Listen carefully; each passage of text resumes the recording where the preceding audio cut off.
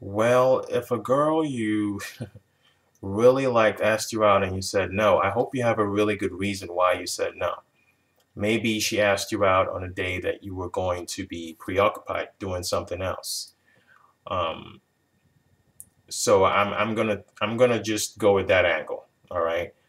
However, in a scenario like this, even if you were tied up, and preoccupied to do something with her on the date that she wanted you to, what you should have done was just set up another date, you know, to do something. If you just told her a flat no, then without giving her, oh, I'm kind of busy on Friday, can we do something on Saturday?